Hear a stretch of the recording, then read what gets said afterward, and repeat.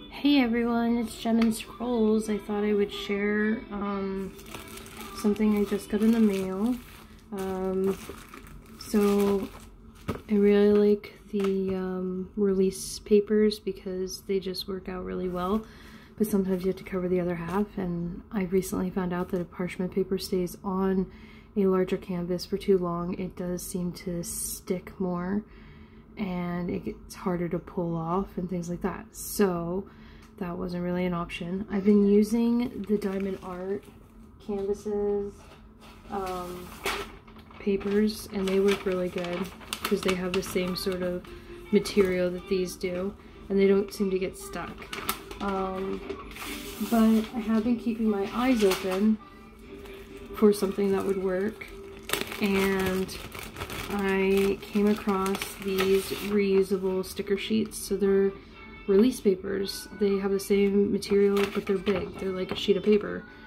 And I was looking at them because, like in this example, I could cover like half my canvas for a 30 by 40, but it would only take a few to cover some of my larger canvases. So I just put sticker paper down in the Amazon thing, and I got it for $20 a pack. Not actually sure how many are in here. 2, 3, 4, 5, 6, 7, 8, 9, 10. Probably about 20 from the looks of it. 20 or 30.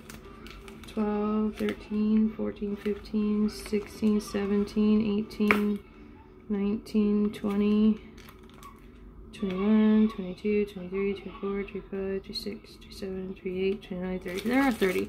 So for $30 I got 30 of these, or yeah, for $20 I got 30 of these. Shipping was included because I had Prime. If you don't have Prime, I'm not sure if shipping would be included because it did say Prime shipping. But I think that it'll work really good, and I'm super excited to have these for my larger projects when I get back into some of the larger projects. And like I said, just wanted to share with you because if you like the release papers too, it's basically just sticker paper. And the great thing about this is that there's 30 of these. I could easily cut them into 4 if I wanted to replace my release papers. This came much faster than these, and these are probably more expensive unless you're buying them from Wish. So if you're looking for a really quick way of getting release papers for a cheap cost, buying these might actually be the better of the deal.